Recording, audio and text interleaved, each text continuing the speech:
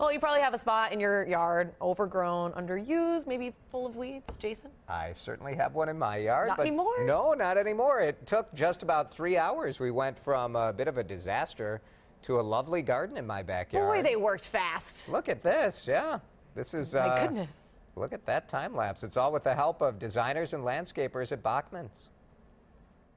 Like many of you, I had that one nasty spot in my yard. I mean, this was not a pretty looking chunk of land here. No, it's like a lot of homes, you know, the landscape's kind of gotten let go a little bit. It was kind of a weedy area, underutilized. Patrick Warden is the head of Bachman's Landscape Services. He designed 2 raised garden beds for us. It's just the perfect size for a garden. We've tried to start a garden here before, but we didn't prepare the soil correctly, and we tried to plant too much. The soil and also I think the space makes a very big difference. So here we have raised garden beds that give you the parameters and confines to plant accordingly. Karen Bachman-Toole says square foot gardening is very popular. It's great for new gardeners or people without a ton of space. And those clean lines go with our contemporary landscaping. It kind of keeps in the same shape as your bed here.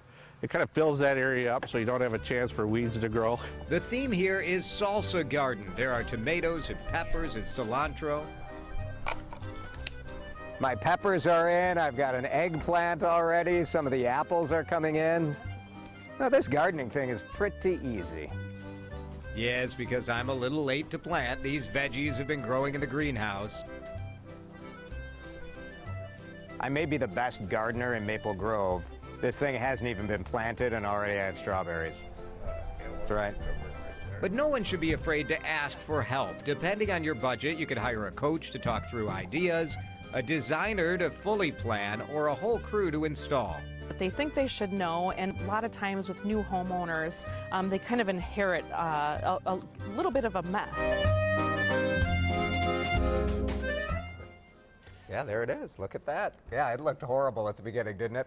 In 1 week, we've had some nice growth in that garden already, but also had my first experience with rabbits. Oh, no. Apparently, I had a bunny living underneath my deck, kind of in some of the other flowers that are there. You just provided all of their thrilled. meals. Yeah, exactly. The bunny has been thrilled. The bunny has been enjoying the strawberries and the lettuces.